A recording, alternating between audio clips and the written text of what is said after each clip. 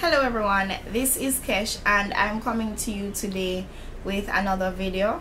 This video is for the persons who know me personally and the persons who do not know me personally, and you're wondering what is it that I do. Alright, so for those who don't know, I am an early childhood educator right here in Kingston, and I work in the government system.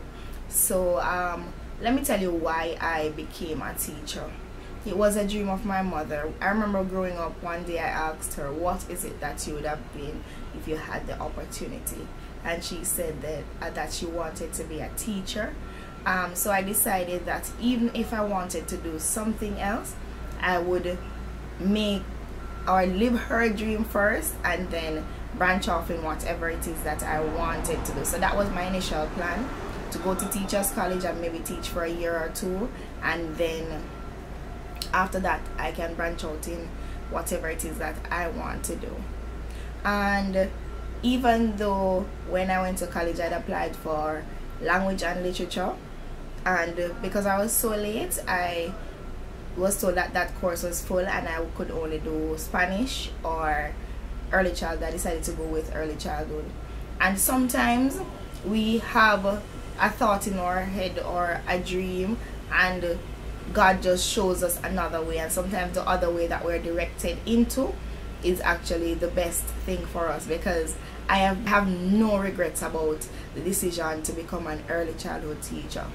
I realized that in teaching, personally, I am easily bored, and just like the children, I need different things to keep me going and to keep me interested. And in being an early child educator, I realized that I can be everything else that I would want to be. I can dress up for the children, I can become very animated, I could add the arts in it. That's drama, speech, dance, all of the other things that I like can be incorporated into teaching, and that would also keep my students interested in what I am doing, and I would also entertain myself in the meantime, so I wouldn't be bored with what I am doing. Teaching is that one profession that teaches everyone else. Of teaching are not financial gain, but the satisfaction that you get when your students perform, when you see where they were at the beginning of the school year, and when you give them the end of year assessment, you see the progress that they have made. That is very satisfactory, and I believe that that type of satisfaction is not always achieved in all professions. And it's one of the things that I said before, you won't be easily bored because you have so many activities, so many things, so many ways that you can deliver your lessons, so many ideas that you can come up with and utilize. And even though sometimes we are overlooked and we're not shown much appreciation, if you want to be a teacher and a really good teacher, an exceptional teacher, you have to be able to be satisfied with simply the accomplishments of your students and of your work.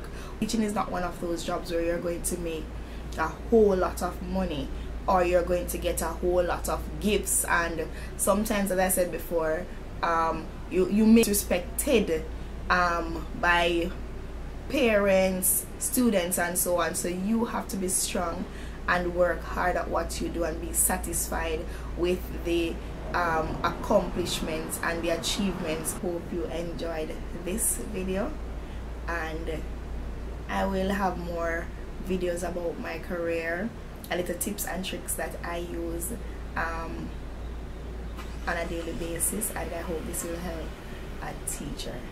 Thank you for watching.